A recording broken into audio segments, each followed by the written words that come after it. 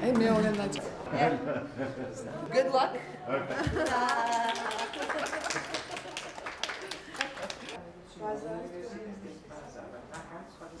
ეს მომეწონა ძალიან.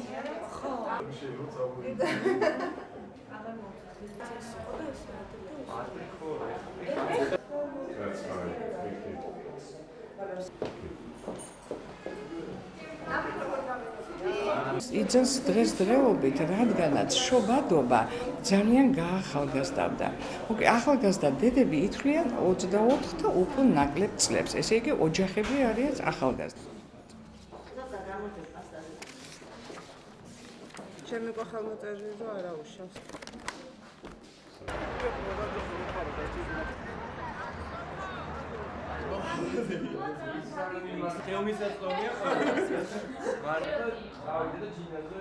უფროსი არი ვარაუდიროს თავ.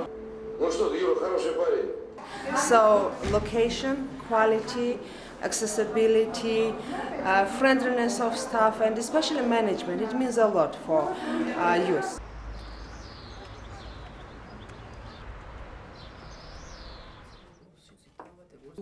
მე მგონი რომ უფრო გახსნილი ხარ როდესაც სხვათა შორის ძალიან ბევრი ჩემი მეგობარიც მოდის არ არიან ისინი დაავადებულები მაგრამ იღებენ ინფორმაციას და რა თქმა უნდა როცა გაქვს უკვე ინფორმაცია სხვადასხვა დაავადების შესახებ მე როგორ შენ გასცემ იმ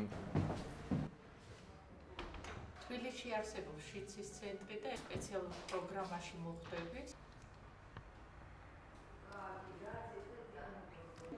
ჩავიდე ერთზე ჩავიდა ხა From point of view of customers of the service, young people, these services are free of charge and they can get all services, information in one place.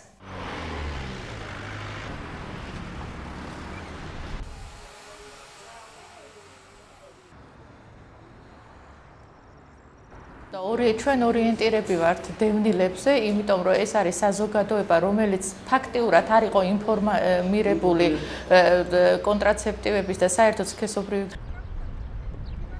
I think one of the main challenges we faced during last years was political situation and conflicts in the region. I think these conflicts are main obstacles for youth development.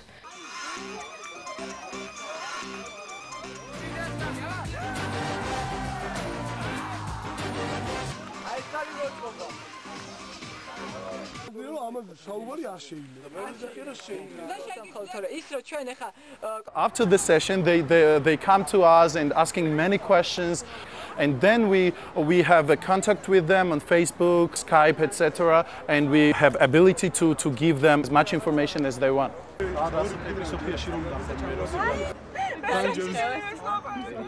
ორსულობის დროს, როდესაც ორსული იმ ადამიანსაც, იმიტომ რომ ის დღეში ერთ-ერთ